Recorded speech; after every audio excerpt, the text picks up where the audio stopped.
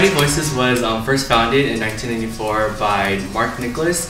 The group kind of disappeared during early 2000, but it was recently brought back together last year by Grace and Villanova. Aka awesome. But we are a vocal group. We're all a group of singers and musicians, and so UV uses like our voices, and we have vocal percussionists, beatboxers. Sometimes we'll use keyboards and guitars. We like to use a lot of soul, R&B in our music, and I think that's what makes us stand out amongst the other vocalists at UCI.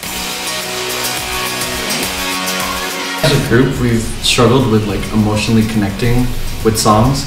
What we do is we take 30 seconds before each song and we try to get into the mindset and the feeling and the emotion of the song. So that's how we've overcome that difficulty.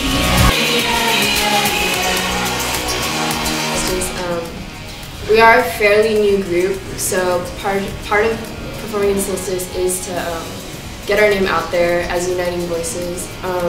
Another reason why is just for the experience of getting really involved in the community of the school and like ASUCI. So it was really something that was on our checklist, and we just kind of wanted to experience that.